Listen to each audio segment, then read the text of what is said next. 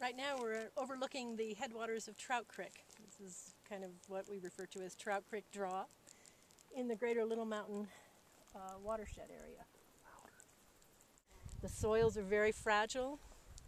The draws in between around this area, not just within Trout Creek, but the whole Current Creek watershed, Sage Creek watershed, provides abundant protection and critical habitat that supports mule deer and elk and antelope during our harsh winters in this state.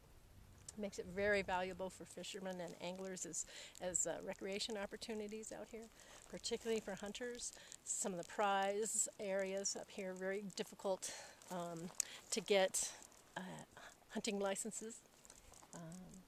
And the citizens value this area so much, from the entire state to the local citizens just north of here in the Rock Springs, Green River area.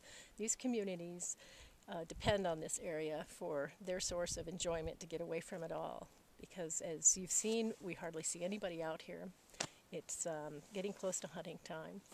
And there's just a quality of diversity in the habitat, from the mountains, aspen, all the way down into the desert, high desert sagebrush, and the Flaming Gorge, which is behind us, supports high recreational fisheries.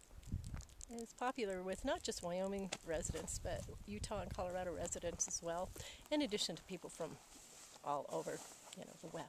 In the last year and a half or so, we've been experiencing some threats that the rest of Wyoming seems to be experiencing, and that has to do with the oil and gas development and the rush to come in and develop these resources that we have an abundance of in this state. And while they're valuable, and we recognize that, we also recognize that there's a limit to what we should be developing, and this area should be the limit.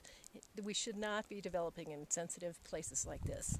As I mentioned, the soils are very sensitive, and when you bring in oil and gas development, you bring in roads and pipelines and air pollution and water pollution from sedimentation, and you bring in all the industrialization that constitutes the drilling enterprise.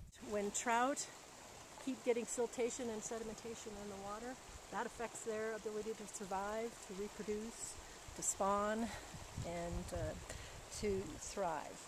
There are several large companies that are buying up leases in this area for the oil and gas potential. And we are now working with the BLM, this is BLM land, and we're working with Game and Fish, and we're working with the governor's office to try and work up some solutions for managing and protecting these areas.